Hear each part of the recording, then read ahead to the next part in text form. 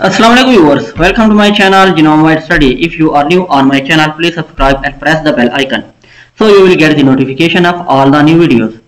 In this video, we will create our protein sequence or conserved region sequence signature. So I will show you that how you can create your own motif signature or own sequence signature. For example, you are working in a family and there is a one motif which is very important, so you want to show its signature for that motif of that conserved region. So and then you want to show in your paper or in your presentation that in the whole family and in that specific motif which protein or amino acid is showed highly conserved and which have some variation or like this. For example, I am working on that Gasa gene family, and this motif is very important for this family working. So I want to create the motif signature or conserved region sequence signature of this family, and these are my sequences from here, from this amino acid to at the last amino acid. So I want to show their signature. So how to do? Let's start. So first you need to make the sequence alignment. So these are my protein sequences of my family. So I will first make the alignment. So first I select all, copy, then I will open the mega, go to align, edit, build, alignment, clear new alignment, and okay, then my sequence, protein sequence, and paste all, then cluster W align 14, okay, and now this is my alignment. So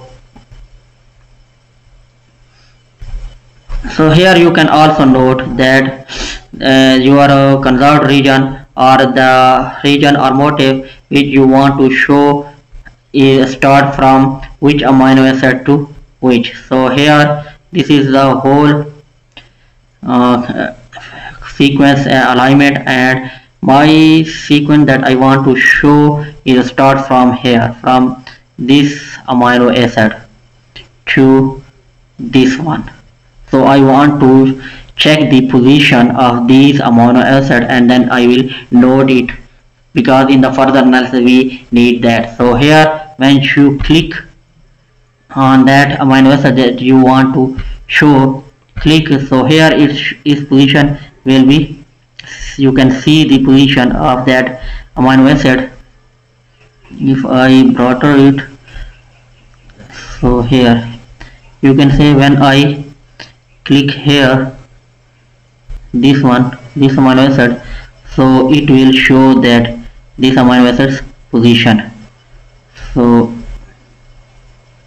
and then I need the final, it is 190, and that the final amino acid is this one. So you need to click on it, and then its position come here, it's 250. So my sequence signature length is from 190 amino acid to 250 amino acid.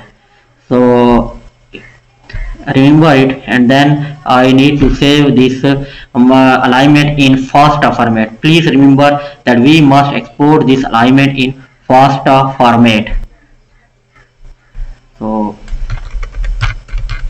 alignment and save it.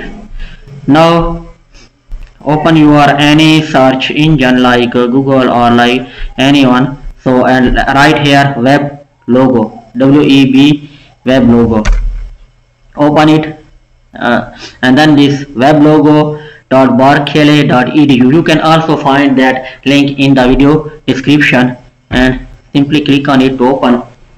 So here is the information about, when you click it, so information about this website and how it works, and what are these sequences are like if you want to check or interpret your results. And you can also here see in examples that what your motive or these signatures show, or what does they are mean. So you and on the basis of this you can explain your motive or signature. So here we click on create, and then we need to choose our that alignment file that we have made in FASTA format, and here you can also select in which format it will be saved, GIF, PNG, EPS, PDF, whatever.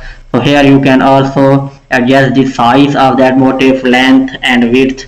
So here for example I want to do 30, and here is a height maybe 10 centimeters or inches, and then from here some other parameters. Here a logo range, that one we have just seen or created, that was start from 190 amino acid to 250 amino acids.